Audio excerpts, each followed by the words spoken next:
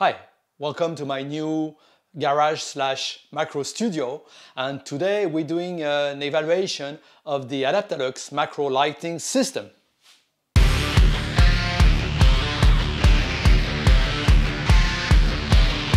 So about a year ago I reached out to Adaptalux because I was interested in evaluating their macro lighting system, and about a month ago they contacted me back and they said they would send me a kit for evaluation. So I'd like to thank them for the trust and sending me the kit. And when I discussed with them the contents of the kit, I didn't want the standard options, so I asked them to send me the latest version of the pod control, the control unit. It's called the pod 3.0, which they did, and also to get the high intensity light arms. Those are more powerful than the ones are included in the kit. And they included a pair of diffusers, which I also requested to be as light as possible because I don't want to lose much light. And as you will see, I was concerned about the amount of light that this system can deliver. As you know, I don't do unboxing, so I just wanted to show you the packaging and congratulate the company on their really responsible packaging policy. The kit came in this box, simple cardboard insert with the arms and the pod. All this is made from recycled cardboard and is fully recyclable. A simple brochure for the company, and everything is online. The manual is online, it's all digital. You scan your QR code and you have access to a very nice startup guide and the manual.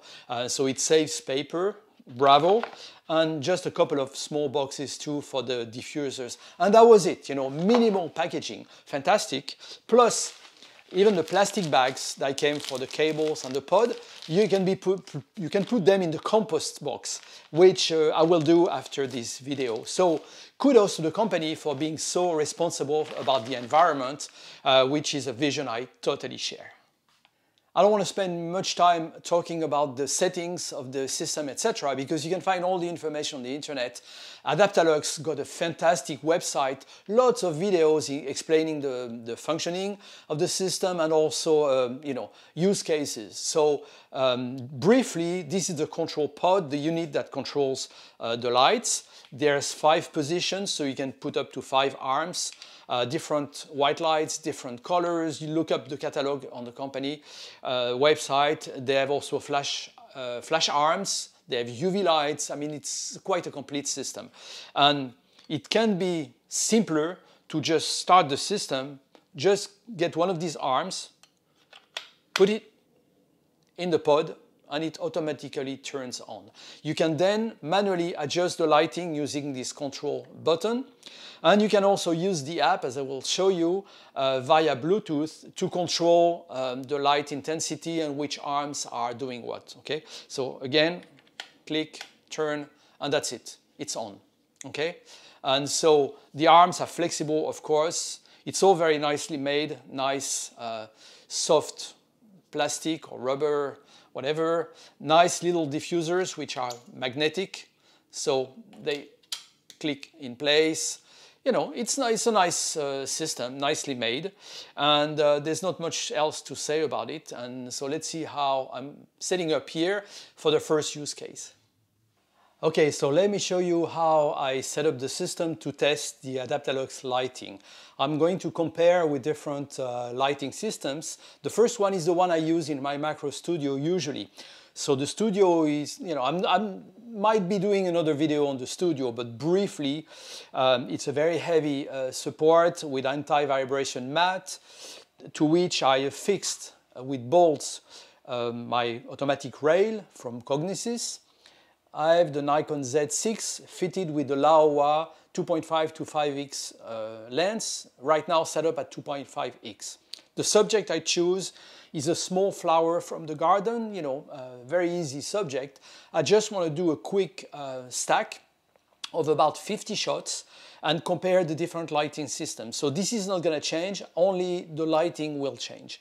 My usual lighting system is composed of a diffusion tunnel with foam here, and 2 cheap lights from the hardware store. These are LED lights for the garden, so that's my baseline for comparing the lighting systems. I've just done a stack of 50 images with these. I'm going to replace the lights now with something else and then buy the Adaptalux system, and we'll see the differences.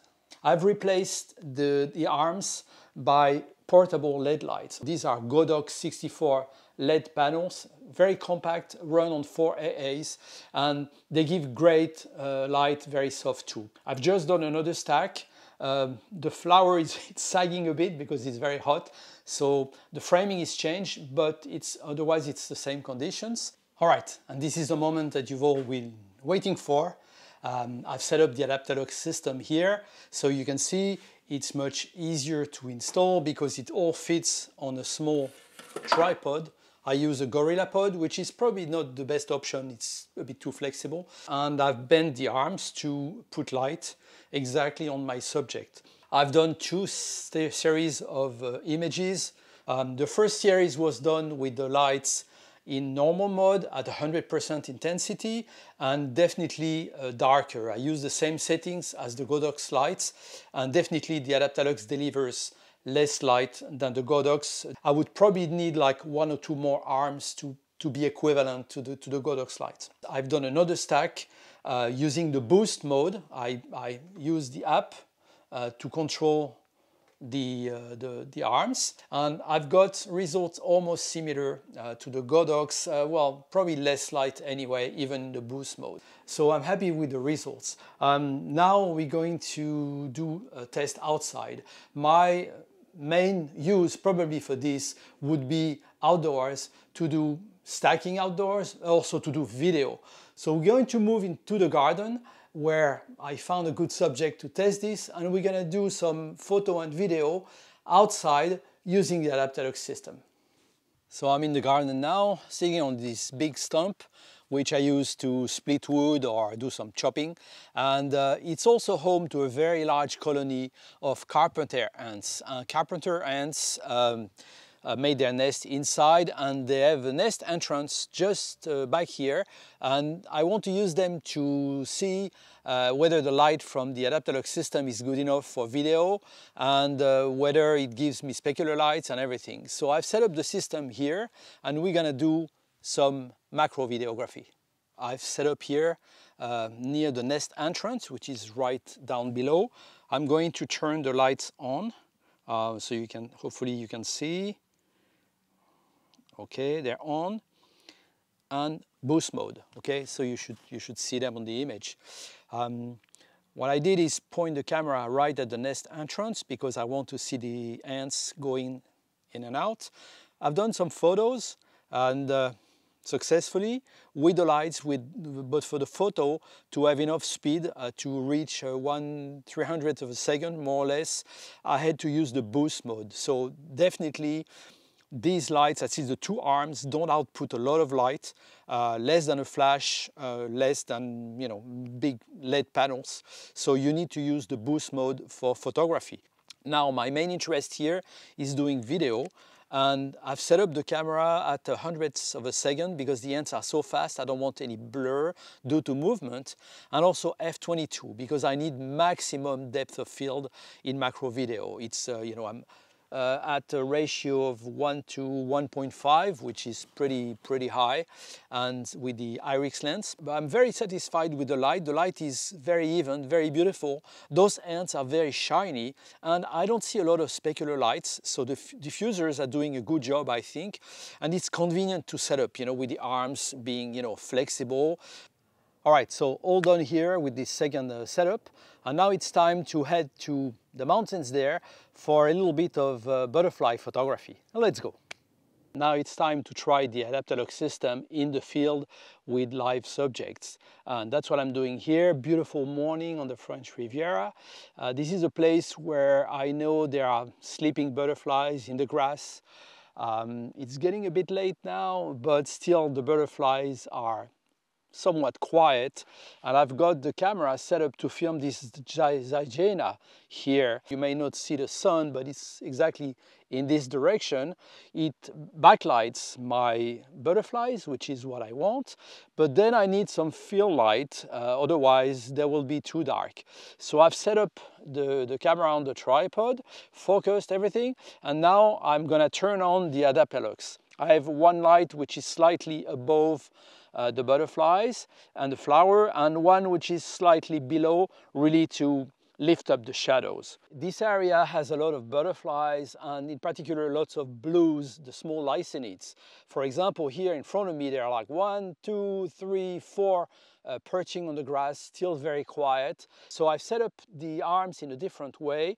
I've set up the pod on a magic arm clamped to the leg of my tripod, which gives me much more stability and actually the possibility also to extend the range of the reach, sorry, of the Adaptalux, because I can use the magic arm to extend or, you know, retract the setup. I can change the angle, etc., and put it exactly where I want with the magic arm. I just want a bit of field light, and I don't need a boost mode. I've set up with the app the lights at almost 100% for one and 72% for the other, but it gives me just the light I want for video.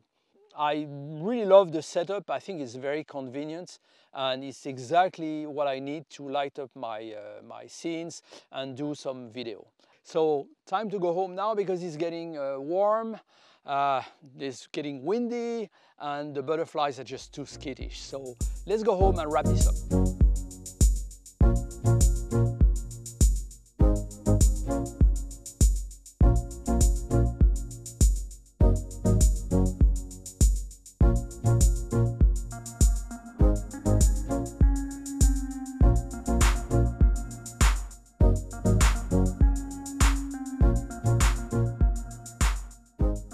Disclaimer, I'm not paid to do this review by Adaptalux. They just sent me the kit, for which I thank them, and I like to thank Ben in particular for answering my questions.